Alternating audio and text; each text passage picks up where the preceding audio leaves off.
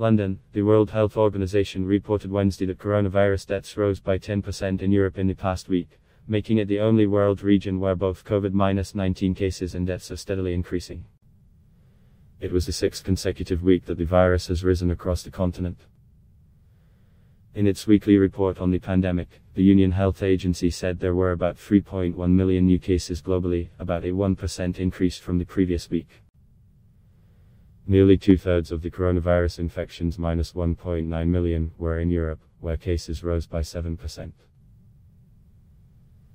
The countries with the highest numbers of new cases worldwide were the United States, Russia, Britain, Turkey and Germany. The number of weekly COVID-19 deaths fell by about 4% worldwide and declined in every region except Europe. Out of the 61 countries who includes in its European region, which includes Russia and stretches to Central Asia, 42% reported a jump in cases of at least 10% in the last week.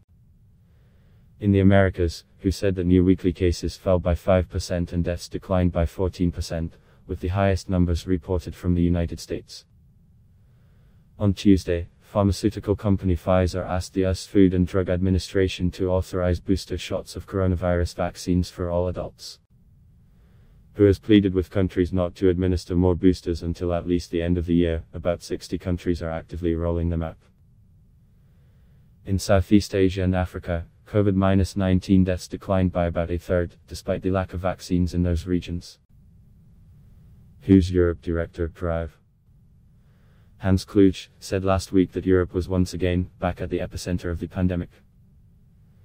He warned that if more actions weren't taken to stop COVID-19, the region could see another deaths by February. Ad block test why.